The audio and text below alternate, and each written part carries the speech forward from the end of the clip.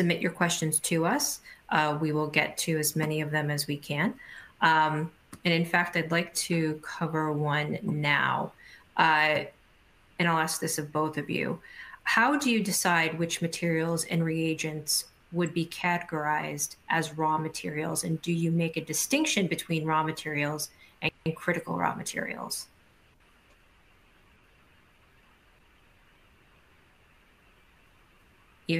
Joe, do either one of you? Sure. I mean, I think that's work between looking at guidances, working with your regulatory and quality team to figure out which pieces fall into what category, given the guidance and given to how it is specific to your process as well. I think that if you put the work in to show what is critical and what is, I guess, just a regular raw,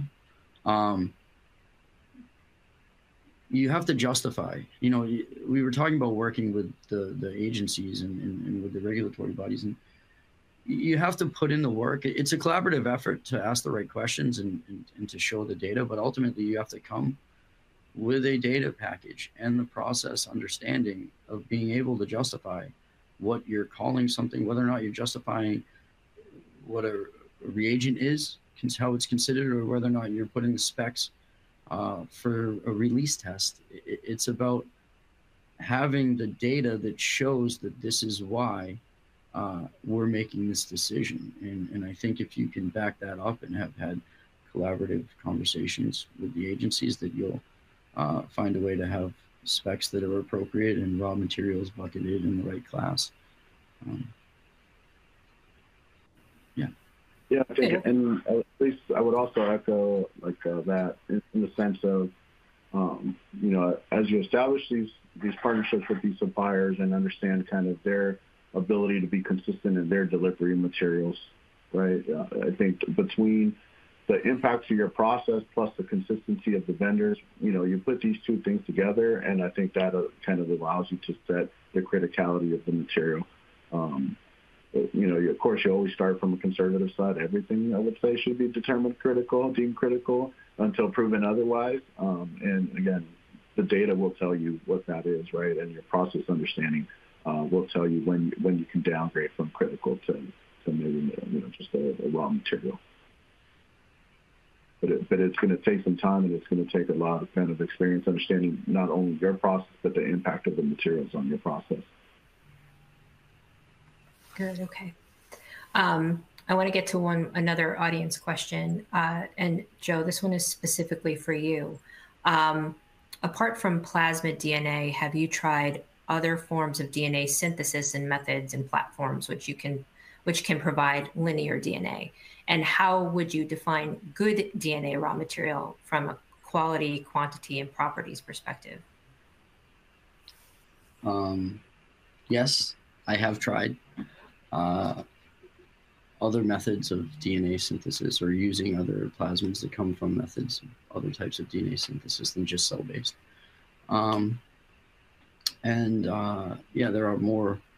I think there's more options out there now. The tried and true cell-based method is, or the typical vendors that have been in the space for a while are, I think, very suitable, and they understand how to make plasmids for these cell and gene therapy spaces. Regarding how do I define good DNA as a raw material, I guess I define it again by the understanding of the process of my own mRNA process, and understanding the implications of what happens when the parameters around the DNA changes. I mean, there are obviously, good DNA has the sequence that has the specific sequence that's needed. I mean, I know that everyone knows that a tail is typically needed for a RNA molecule. So in that sense, having all the elements that are needed for a functioning RNA, as well as other, you know, there's residual proteins that are in the plasmid. There's residual DNA that's in plasmid. There's a lot of other impurities that are in the plasmid.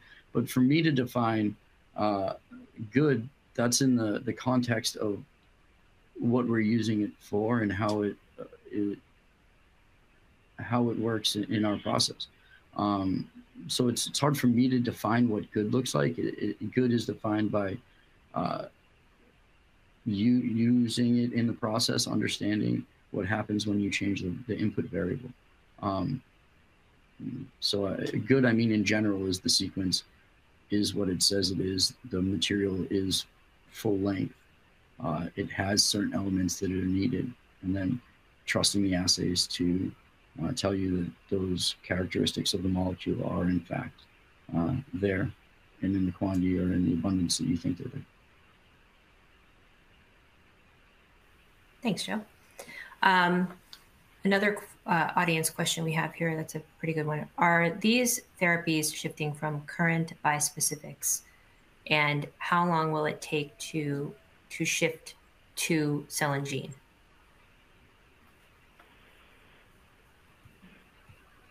And that's open to either one of you, whoever would like to take a crack at it. I mean, is that asking how long it takes to import a program from one to another, from one modality to another? I think that's what that's suggesting. Yep. Yep. So, I mean, at the heart of it, that's asking how long you can get a sequence and go to RNA. We've seen that in the vaccine space. I think it can be much more challenging for other indications. I think that there's a lot of movement in this modality to get into other spaces outside the vaccine. It's hard to say how long those will take because the science, it's up to how much how much effort's going into understanding the disease and the way that RNA can treat it. In general, I think that programming, we've seen programs go in less than a year, but again, that's for vaccines. So if there's some complex biology, I would imagine it could go faster because the cell-free mechanisms, except for the plasmid, can facilitate shorter manufacturing times. But I don't know how long it's going to take to port things from bispecifics into the cell and gene space. That it can take under a year. It can take up to 2 or 3 years, I think, with a decent amount of effort and a positive scientific readouts that it's a drug that could progress through research and development. It's a hard question. It's up to the amount of programs that are in the company and the amount of effort that's put into that space. Sure. Thank you for that thoughtful answer. Before we move on, as we're kind of wrapping up here, especially with our audience questions, I would like to hear from both of you in the next handful of years, 1 to 5 years tops.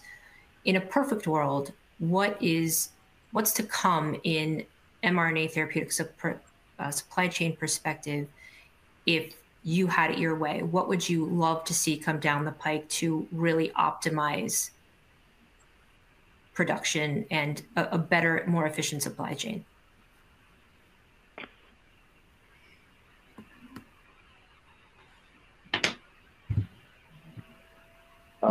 So I guess I can jump in first. What has come down the pipeline to optimize supply chain? I think at least for me, I would answer the question with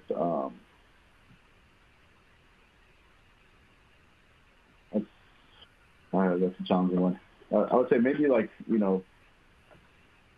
commitment. I think a commitment, but not from the companies are there. I think the kind of the financial situation around funding mRNA companies, right, has been challenging.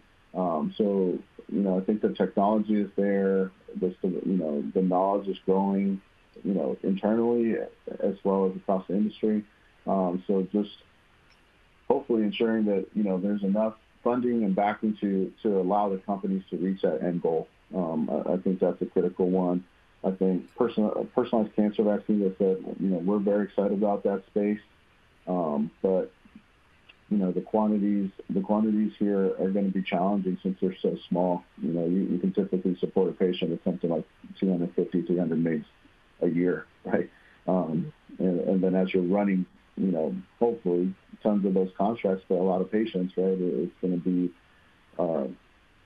sourcing all these small quantities, so that it's going to be challenging. But so really, I think if PCVs take off, that suppliers are thinking about that as well and finding kind of solutions to support that small scale production in a way that small companies can financially benefit from as well. As I mentioned, like sourcing GMP plasmid, very expensive right now. Those are at least the options we've been able to find.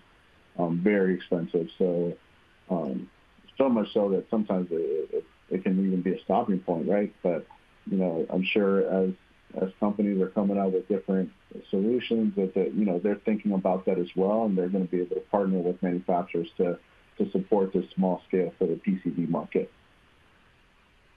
I think that would be my response. Fair. Okay, thanks. And Joe, I want to give you the opportunity to respond as well. Perfect world. Sure. Next 5 years, could you repeat that? Could you repeat Yeah. that, Aaron? I'd like to hear that again. Absolutely. Just wanted to know from your perspective, if you had, in a perfect world, what does the next handful of years look like for the mRNA therapeutic supply chain? In a best case scenario, what do you think what would you have it look like? Best case scenario, I think maybe the prices maybe come down a little bit for some of the raw materials. But again,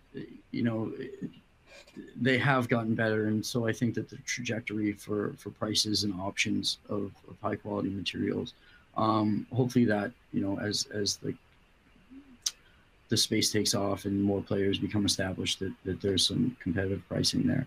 I do think that also, perfect world, some of these CDMOs, the contract manufacturers, would show, with some of the smaller players that are coming up now, those would show some value and be able to kind of mature in the space and really help to alleviate the queue that is getting in line for, I guess, plasmids or mRNA space, or even drug product formulation space for LNPs. There's filling. Lots of things need to be filled as well. Fill lines are also something that have long lead times. People don't often think about what happens from the bulk to the fill, but maybe increasing the capacity there. I just really think in the next couple of years, as I said at the top of this, that there is a good foundation in place. And I think the best case scenario would be to see that foundation mature and take off and have the up and coming players, I guess, more established in the next 3 to 5 years, so that the biotechs that are starting up then can have other options, and there's more of a well-worn path about how to navigate this space to get into the clinic and further into commercialization of drug product. Excellent. Thank you so much. I appreciate your responses to that.